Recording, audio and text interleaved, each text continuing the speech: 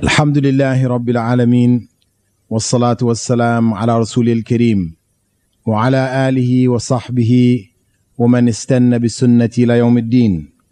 All praise is due to Allah, and may Allah's peace and blessings be on His last Prophet Muhammad sallallahu alayhi wasallam, and on all those who follow the path of righteousness until the last day. The topic of this evening's presentation is that of the rationale behind Islamic law. And this topic is a direct product of the question which is often raised concerning Islam and the laws of Islam, that there are too many laws. People ask, why are there so many laws? It makes Islam too difficult. Some people may be interested in some aspects of Islam, but when they're informed that there are these laws which govern life, etc., they become reluctant, feeling that there are too many laws in Islam. Why are there so many? Where is the freedom for human beings to choose for themselves, etc.?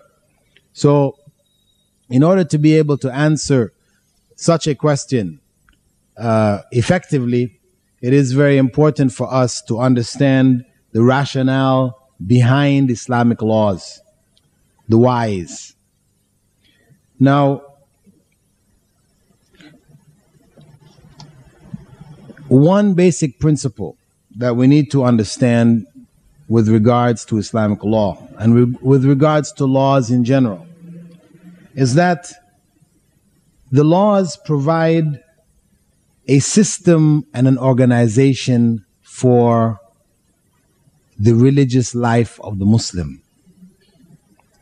People coming out of, say, Christian tradition or other traditions of religions that are very loose find some difficulty in accepting the idea of laws governing all aspects of human life. However, if they were to reflect on day-to-day life, when a person wants to set up a business, for it to run effectively, he has to set up a series of laws. He must have laws governing that business from the time it is open till the time it is closed. Times to be there, how much money is to be paid, how much, profits, what they should be. He sets a whole series of conditions and principles, etc., to govern his business. If it is not properly planned, then the likelihood is that he will fail. As they say, if you fail to plan, you plan to fail. So the planning involves setting principles and laws which are going to govern that business that you're setting up. We recognize the importance of it in our daily lives. Everything that functions effectively in society functions effectively when the laws governing it are followed. Now, why should we separate our spiritual life from our material life? If we can recognize the importance of laws in our material life, our physical life, surely, logically, reasonably, we can see that there must also be laws for our governing and guiding our spiritual life. Because if we are left to run a business without laws, what we have in that business is chaos. And if we are left to run our spiritual lives without laws, then what we will also have is chaos. We will not worship Allah consistently, as we will not in business succeed consistently. So, we can say basically that the laws, the Islamic system of laws, are designed to organize the spiritual and material life of the human being, because in the Islamic system there is no separation between the material and the spiritual. So it is there to organize all facets of his life, to organize it in such a way that the human being fulfills the commandments of God in all aspects of their lives. That is every single thing that you may do in a day, whether it be in your home, in the society, out in your car or in the bus or the train, or on your job, in the restaurant, whatever you do, there are laws from God governing them. There are things which are pleasing to God that He wishes for us to do, and there are things which are displeasing to God which He does not wish for us to do. So the Islamic system helps us to fulfill the wish of God in our 24-hour-a-day lives. Now, with the laws which prohibit us from doing things, what we find is that these laws are fundamentally there to protect the human being. Allah has not set these laws arbitrarily. That is, He just felt like making a law for you, making life difficult, etc. So He made this law. No. Allah, the most wise, who understands the workings of man, his society, his needs, his destiny, He has ordained for us laws which will protect us from harm, whether to our physical beings or to our spiritual being. This is the goal behind the various prohibitions in Islamic law. And the laws of Islam are generally divided into two main categories. Into those which are referred to as ibadat, acts of worship which are related to the link or the relationship between man and God. And these may be of a purely religious nature, as in the case of salah, prayer, the 5 times daily prayer, and fasting, sawm. Or they may be socio-economic, as in the case of zakah, where money is distributed in Muslim community, or hajj, where we spend of our monies, as well as we're involved in purely religious acts. And the second grouping is usually referred to as mu'amalat, and those cover the dealings between men, between human beings.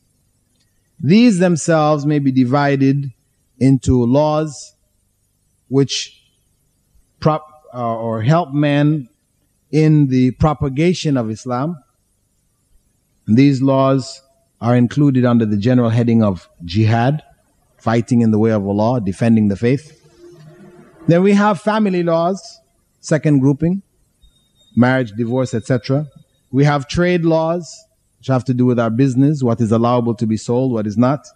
And we have criminal laws, which govern the needs of the society in terms of crimes. What category do we put them in, and how do we treat those who commit these crimes? What is important for us to note with regards to all of these laws is that the basis for the legislation of Islamic law is to reform the human condition, to improve human state. And that the Islamic law, for the most part, is constructive and not destructive. When Islam arose in Arabia, it did not cancel out everything that the Arabs were doing, wipe out everything and bring in a new set of laws altogether. No.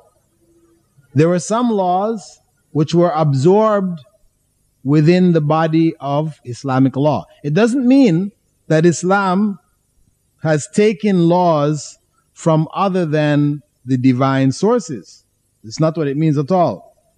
The reason why the Islamic laws have included some of the customs of the people of that time is because when we look at the customs of people, they may be in the category of practices which were inherited from the messages of the earlier prophets.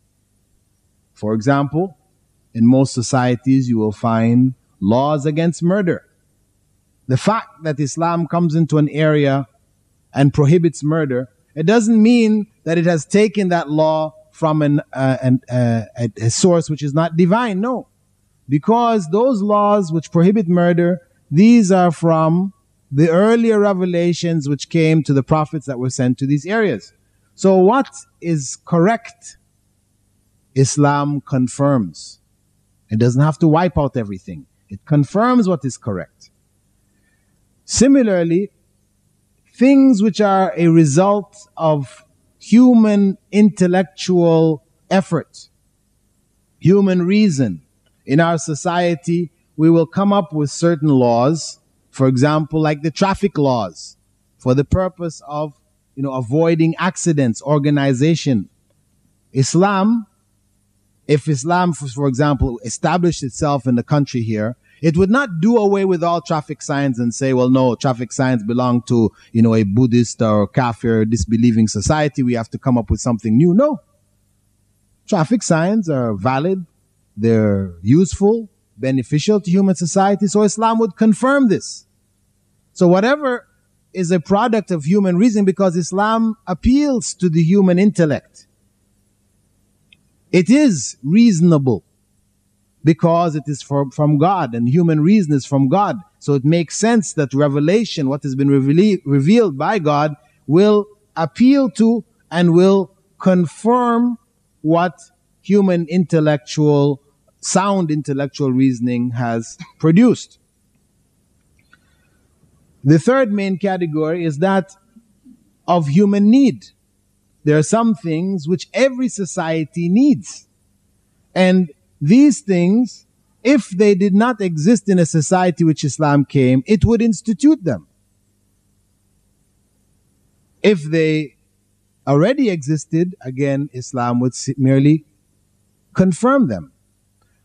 However, I should say that the vast majority of the laws which were confirmed in the society of Arabia when Islam arose there were modified in one way or another. They were not confirmed exactly as is.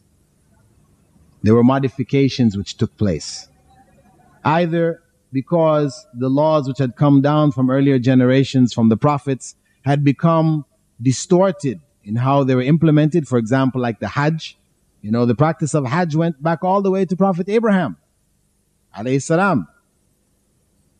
So when Islam arose in Mecca, the people were practicing Hajj. They made Hajj. But how did they make Hajj? They were making tawaf around the Kaaba naked. So Islam came. There's certain things. This is just not acceptable. So Islam prohibited the tawaf around the Kaaba. It confirmed. But naked, no. People had to be clothed. So like this, you'll find that, for example, marriage practices. People had different systems of marriage. Islam came and recognized this is a need. Human society, for it to be organized properly, there should be marriage practices there, a system of marriage. So Islam came, it looked at the various systems that were there, it canceled most of them, and it confirmed one or two of them, modifying here or there. So this was how Islam approached the existing laws, and does approach in any given circumstance the existing laws in any society. The fundamental goal of Islam or Islamic law is to remove difficulty from human beings. Though people tend to think of Islam as being a set of burdens. We're burdened now with prayer 5 times a day. Before you had the choice, if you're a Christian, you could just pray on Sunday if you felt like it, Whereas now it's 5 times a day. So there appears to be a burden here. How can we say Islam makes things easy? And this is not a philosophy here, because Allah has said in the Quran, in Surah Al-Baqarah, verse 185, يُرِيدُ اللَّهُ بِكُمُ الْيُسْرِ وَلَا يُرِيدُ بِكُمُ الْعُسْرِ. This is clear. Allah wishes for you ease. He doesn't wish for you difficulty. So this is not something I'm bringing you philosophically. This is something right out of the Quran itself. We also have in Surah Al-Hajj, this is Surah 22, verse 78, Allah says, وَمَا جَعَلَ عَلَيْكُمْ فِي الدِّينِ مِنْ حَرَجٍ, that Allah has not made for you in the religion any difficulty. This is the principle. There is no difficulty there. However, with a distorted understanding, what may in fact be good and make your life easy may appear to you to be difficult, if you have a distorted understanding of what prayer is. For example, if you think that prayer is merely the ritual of going through these physical movements that is done, we learn the standing, the ruku', the sujood, making wudu beforehand, and these things. If one thinks of prayer merely in these terms, that these physical actions you have to do, and you have to stop your day and do this, and you have to remember, and there are times, and so on, then this may seem to be a burden, an obligation, which if we didn't have it, our life would be easier. However, if we consider that the goal of a human being is righteousness, that we live a life pleasing to God.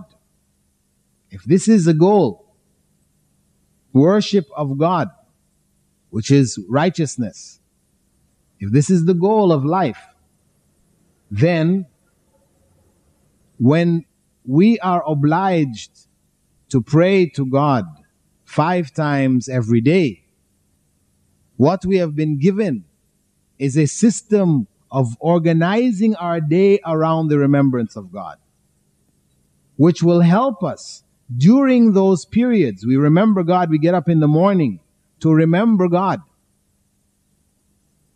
As a person who is not conscious, you get up in the morning so you can prepare yourself to go out to work, to deal with your material needs, because the work is to provide you with money so you can get a nice home and, buy a nice car and, live comfortably, your television, your video, and, this is what getting up in the morning is about.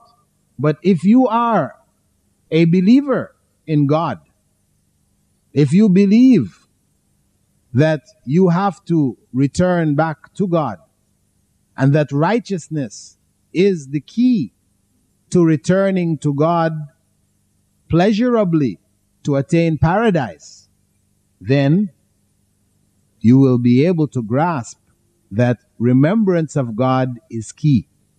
Because when we remember God, we are righteous. When we forget God, we become evil. That's a very simple formula, not very complicated for us. Good and evil, very simple. We can understand how it happens. When you remember God, when you're conscious of God, then you're good. When you forget God, when you put God out of your mind, then you become evil. That's very straightforward. So, for the believer, because his goal is righteousness, remembrance of God helps him to practice righteousness. Then when he gets up in the morning, he gets up to remember God, first and foremost. Now, after remembering God, dealing with his spiritual needs, then he deals with his material needs. He eats food and prepares himself to go out to work, etc. When he breaks at midday, he's not breaking for lunch to fill his stomach so he can continue working to produce more material so that he can benefit his material life. No, he breaks in midday to worship God, to remember God, to help himself in righteousness. And the idea between getting up in the morning for Fajr and praying at Dhuhr It's not that we remember God at Fajr, then we forget Him after we go to work and become a crook, stealing from people, cheating, lying, all these different things. Then all of a sudden at Dhuhr, we become pious again. No. The idea here is that between those times of worship, we are to remember God also. By having at least those 2 times, it is easier to remember in between. But if we had no times, then it's very easy to forget. So that system of worship, praying 5 times a day, organizing our day around the worship of God, this helps us. It makes it easier for us to remember God and to be righteous. So God has ordained for us the 5 times daily prayer to make our lives easier in righteousness. So the ease is there.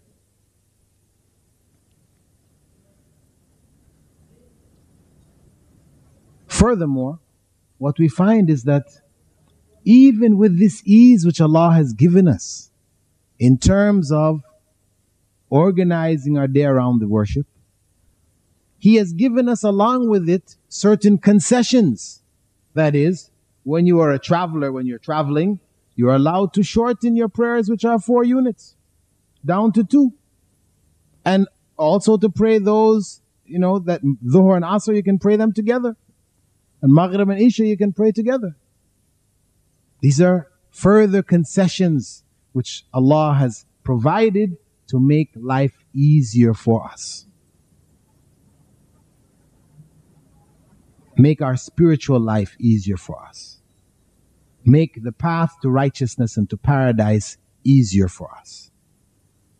So, fundamentally, the goal of Islamic law is to make the path of righteousness easier for man. And we also see in the various religious obligations that when you add up the total number of things which are prohibited, you find that in fact there are extremely few in comparison to those that we're allowed to do. The things that we are prohibited from doing, you'll find Allah names them by name. Like the foods that we can't eat. You read in the surah which describes the animals which die in certain ways. You can't eat them. The one which is beaten on the head, or its neck has been strangled, or it's been gored, or it's fallen off a cliff, or whatever. These animals are prohibited to us, specified. But then after that, Allah leaves it wide open. All of the other categories are left wide open for us. So the things that are halal and allowable to us are many. And the things which are prohibited us are few. And as I said again, all of the prohibitions are there for the protection of man. To protect him from harm, either on a spiritual level or on a physical level. For example, on a spiritual level, in terms of both I'm not just talking about the prohibitions now, but also in terms of the things which have been made compulsory for us. I mentioned the case of salah. This helps us to remember God. We also have zakah. Zakah helps us to be generous. We have fasting, which helps us to be sympathetic to those who don't have. It also helps to train us to control our desires. So we see these are all control of desires, sympathy, to have sympathy for others, generosity. All of these are the higher spiritual qualities. These things have been commanded for us to help us to develop these. On the same time, there are certain things which have been prohibited for us, which will help to protect our spiritual beings. For example, the idea of bowing, standing, or prostrating for other people. In Islam, it is prohibited for us to stand in honor. When you hear the national anthem, you have people standing up for the anthem. When the judge comes in the courtroom, everybody has to stand in the court. When the king comes, or the governor or whatever, you find people standing for. And this has come right down even into our educational systems. When the teacher comes in the classroom, all the students have to stand. Actually, Islam has prohibited this altogether. When the companions stood for the Prophet Muhammad ﷺ, he forbade them. He said, don't stand for me. Because anybody who likes people to stand for him in this life will stand in the hellfire in the next. Why? Because this act of standing in honor of others eats away at our spirit. We stand in prayer only, we stand for Allah. This is in prayer. We stand for Allah. Similarly, we only bow to Allah and we only make prostration to Allah. And this is why the prayer has been set in these forms. Because people sometimes wonder, why in our prayer we stand, we bow, and we prostrate? Because in this world, when people seek to impress their will on others, they do so by having people stand for them. If they are stronger, then the people bow to them. And if they're very strong, then the people prostrate to them. So our system of prayer have taken these forms of showing honor to man and made them specifically for God alone. So we do not bow for others. We don't prostrate and we don't stand.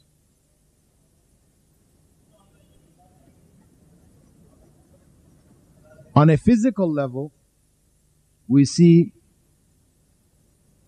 things like Islam prescribing that we eat with the right hand. Some people might say, oh, well, that doesn't matter. Why do we have to eat with the right hand? Well, Islam has set up a system. You eat with the right hand and you clean yourself when you go to the bathroom with your left hand. So there's a system there. It's only in modern times when people discovered the microscope that they were able to find out that diseases are spread by germs, etc. And so it did make sense that you don't use the same hand that you clean with to eat with. You see, it made sense. Well, of course, somebody will say, well, today we're using knives and forks. No need for this, so and so. However, knives and forks are we may use now, but you may find yourself in circumstances where you may not have knives and forks to eat with. And you may have to go back to your natural knife and fork, your hand. So that system stands because it is for all times. It is for everywhere. You have your hand with you everywhere you go. Knife and fork, you can't necessarily carry with you everywhere. So the system is there. And it benefits us.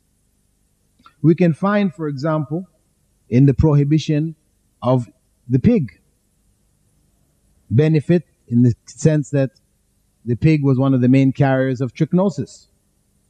This is something found out in recent times. However, Muslims benefited from all along. Furthermore, we find a very profound example in the prohibition given by Prophet Muhammad ﷺ for people to lie on their stomachs. The Prophet Muhammad ﷺ came across one of his companions lying on his stomach, sleeping on his stomach. So he nudged him with his foot. When the man awoke, he told him, don't lie that way. This is the way the people of hell lie. So traditionally Muslims do not sleep on their stomachs. This is Islamic tradition based on the fact that Prophet Muhammad ﷺ said that it's considered makruh, disliked in Islam to sleep on your stomach. What has happened is that in recent times, after extensive studies by Western medical practitioners, and this is information I'm giving you from a number of articles which I've read, particularly in Time magazine, which went into details about the back problems that people face, curvature of the spine, slip discs, etc. I read a particular article. At the end of it, they had a series of doctors' recommendations after describing the various problems that people face and the various operations that they developed to cure these problems. Number one on the list was, do not sleep on your stomach. Now, I had been asked prior to the time that I read this article, why is Islam not allow us to sleep on the stomach? I really didn't have an answer. I knew Prophet Muhammad ﷺ said don't, because this is the way people of the hellfire lie. I said, okay, fine. I don't do it. There must be some harm in there too. Because Islam is not calling us to give up things which are in fact beneficial to us. Nor is it calling us to do things which are harmful to us. It's just the opposite. What it calls us to do is beneficial to us, and what it prohibits us from doing is harmful to us, fundamentally. So I just accepted it, as the rest of the Muslim world accepted it. However, this article, for me, was like a revelation. Because when I read it, it just really brought home to me, the beauty of Islam, and the fact that Islam is the religion of God. It is revelation from God. Because here medical science was pointing out the same thing. Don't sleep on your stomach. But they went on to explain why. So alhamdulillah, I found even some added information that, is useful for clarity for people to see the wisdom that exists in Islam. Because Prophet Muhammad ﷺ 1400 years ago, did not give us these kind of details. These details have become revealed to us in these times. The medical doctors explained that when a person sleeps on his stomach, the spinal cord, spine, which is the heaviest bony structure in his body, when he sleeps on his stomach, there is no support for it. All in front of it are soft organs, your intestines, your stomach, your heart, lungs, everything. These are all soft, spongy organs. So the spine sags downwards. Sags downwards because there's nothing to support it. You see? So after sleeping like that, this becomes your habit. In later life, you end up with you see people walking around with their backs curved like this. They said this is a result of this. Curvature of the spine in later life. Many of the other back problems, slip discs and crushed discs, are traced back to this. They said the best way to sleep is either on your back or on your side with your knees bent. And when we go back to the Sunnah, we find that the way that the Prophet Muhammad ﷺ slept was on his right side with his knees bent. That's his way. So I said, alhamdulillah. But not only did that, I find that out, and I found that out, a number of years back, actually. It was maybe about 8 or 9 years ago that I read this article. But a couple of years ago, 2 years ago, in England, medical doctors were doing research on what is called SDS, sudden death syndrome. They call it cot death. For little children, 1 year old, 2 years old, they're put in their beds by the mothers. The mother comes back, finds them dead. No cause. They can't find any reason why they're dying, but you have kids dying all around the world. So they're trying to find out what is the reason for these kids dying. So what they did was they tried to analyze, get information back from the mothers, about the child, his background, the way he was sleeping, his breathing habits, all these different type of things. And then they put it all down in computer, and then they're trying to see what are the common factors to all of them, which may be one of the leading factors. Guess what? Number one on the list of common factors, which they said afterwards, do not do, is sleeping on the stomach. So these doctors said, do not put your children to sleep on their stomachs. Because the children which are dying from cot death, this is a common factor. How it is related, they're not certain. But somehow, these children are dying who sleep on the stomachs, put to sleep on the stomachs. Recently, they said that it may have to do with a genetic defect, wherein people in breathing, some people having this genetic defect, whilst in sleep, they will stop breathing for instants, and then they start breathing again. That when the child is put on the chest here, You see, when the breathing stops, it is more difficult for it to start breathing again. This is what they have proposed. Some have proposed that this may be the factor involved. In any case, this is revelation. Allah revealing to us through medical science the wisdom of the Prophet Muhammad ﷺ 1400 years ago. And when we look at this, and we look at the rest of Islam in the same light. We have, for example, the example where the Prophet Muhammad ﷺ said, if a fly falls in one of your drinks, you have a drink and a fly falls in it, right? Dunk him in, then throw him out and drink. Because under one wing is disease, and under the other wing is its cure. Now, doctors, scientists today, they say, no. With the fly, all we know about the fly is that it's got disease and this is dangerous. No, don't. If the fly falls in your drink, throw away your drink. But the thing is that if you went back 50 years or 100 years and you told people that there is in poison, snake poison, a cure or an aid, a medicine for people who have heart problems, they will say to you, you are mad. When a person is bitten by a snake, that poison stops his heart and he dies. But today, snake poison is collected in India and in other countries and sold to the West, which extract from the snake poison substances which they use for treating heart disease.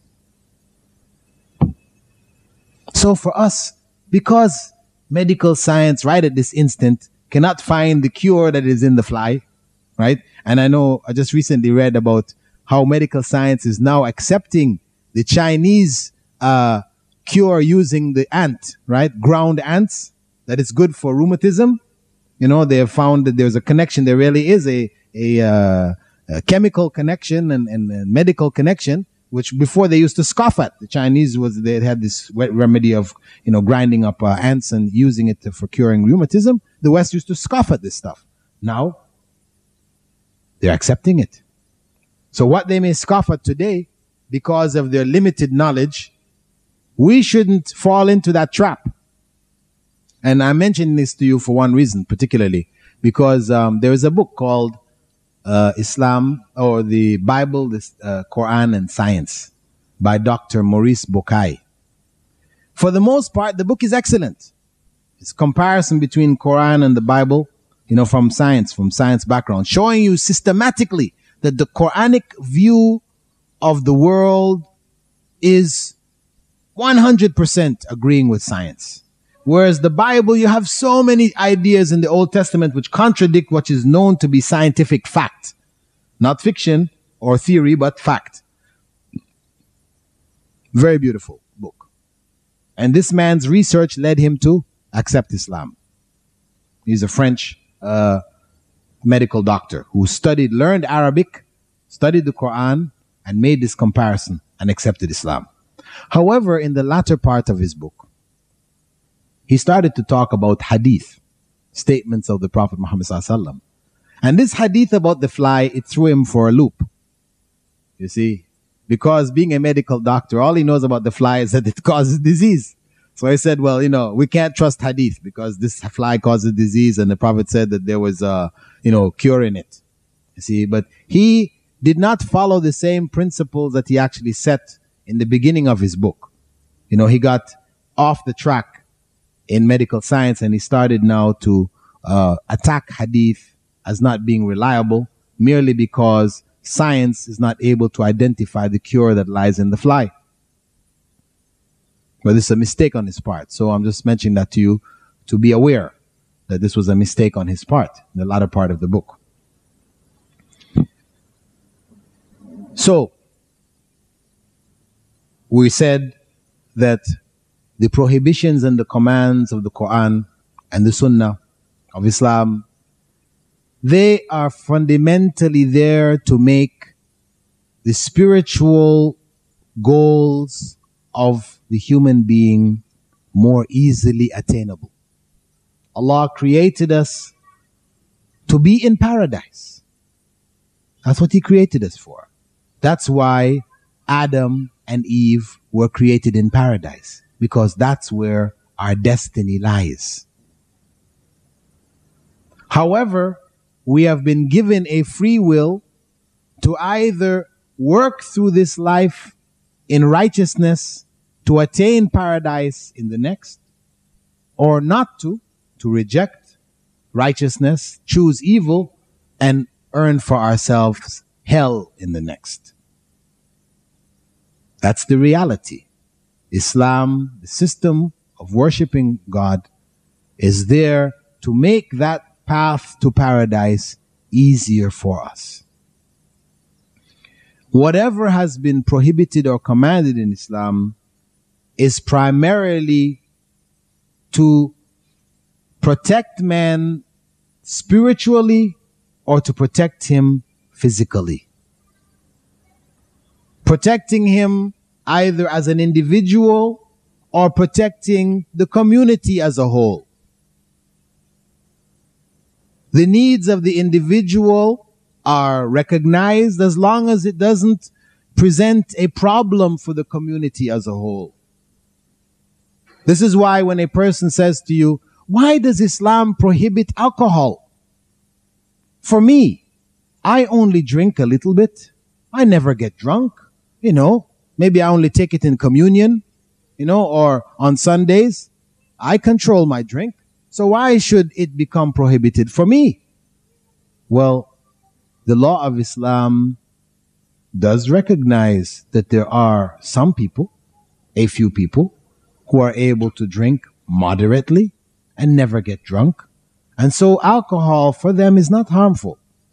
However, at the same time, it recognizes that the majority of people, when they are given alcohol, they cannot stop at moderation. And they end up getting drunk. And when they get drunk, then they commit heinous crimes. They massacre each other, with their cars and their accidents, etc., etc. So since the greater harm of alcohol is so obvious, produces such havoc in society, Islam has banned it totally, even for the individual who drinks moderately. Because the law cannot come stating, for those people who drink moderately, you may drink. But for those who do not, you may not. No, the law can't come like that. Because everybody is going to say, I can drink moderately. It's pleasurable. So who is going to give it up? So the law has to come taking into account the need of the society as a whole to protect it. It will prohibit this from the individual, though that individual may take pleasure in it.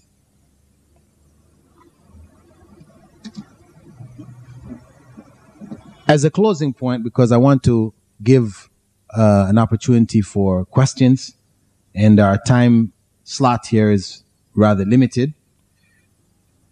There is an aspect of Islamic practice which sometimes creates confusion for people. And that is the practice of favoring the right. In Islam, if you're putting on your clothes, you're encouraged to put on your right side before your left.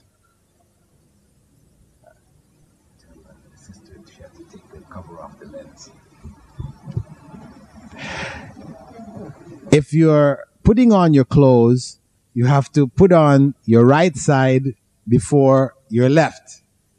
This is in Islam. Encouraged. It's not compulsory. You are encouraged to put your right side on. You're putting on your pants. You're putting your right leg before your left leg. You're washing yourself, taking your bath. You wash your right side before your left side. You're making wudu. Your right hand before your left hand. Right foot before your left foot. Coming into the masjid, you're stepping with your right foot. Going into the bathroom, you're stepping with your left foot. You step out with your right foot. Putting on your shoes. Put on your right foot first, then your left foot. Take off your shoes. You take off your left foot first and your right foot. Some people look at it and say, what is all this? What is all this left, right, left? What does it matter about all this left? What do we need this for? What does it matter if we jumped in with both feet at the same time? We jumped out with both feet, what is the big concern about this? Especially for young people. I mean, why I'm mentioning this because, I taught Islamic studies to children or young people in high school and junior high. And this was an issue for them, So, and it is something which is really important to understand because, you see, if we teach Islam to our young people as just merely do this, don't do this, do this, don't do this, do this, don't do this, you see, and they don't understand why, then it's very difficult for them to accept it and to keep it. So when they come under pressure from the rest of the society, which is one of, free for all, you just do your own thing. It doesn't matter what you do, right? They are not able to withstand those pressures.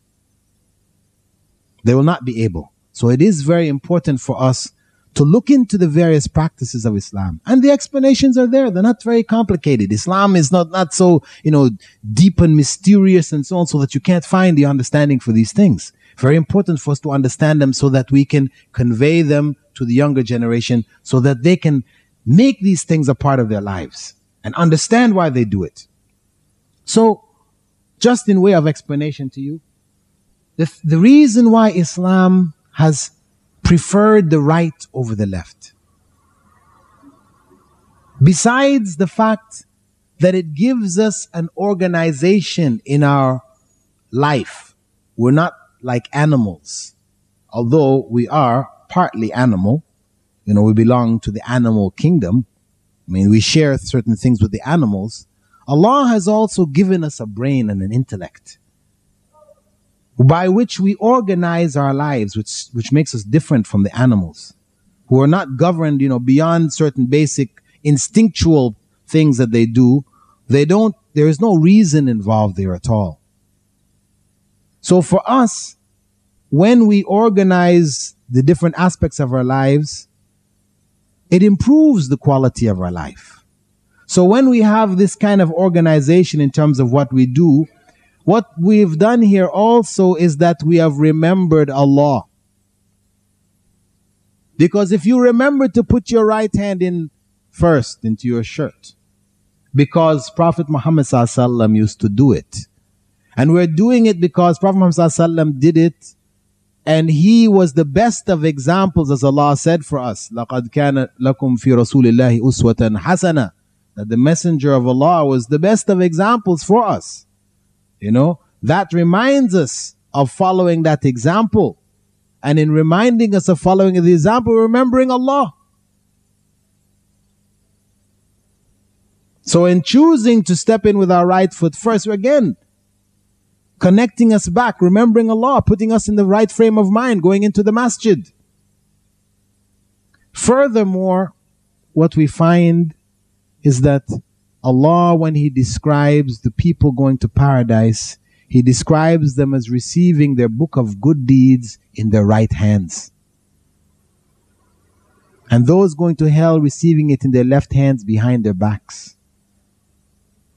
So in remembering that also, remembering the favoring of the right, it is also reminding us of the Day of Judgment. We want to be amongst those who receive our book of good deeds in the right hand, of righteousness, choosing the right over the wrong. So there is in these practices help for us on that path to paradise. And this is the way we should approach all of our Islamic practices. To understand them, to understand the wisdom behind them, understand the help that is in them for us in living righteous lives, lives which are pleasing to God and which are beneficial to ourselves in both this life and the next. And as I said, with that, I would like to stop after this short recap of the presentation to allow you a chance to ask some further questions on the topic, which is the rationale behind Islamic laws, the whys, and the wherefores.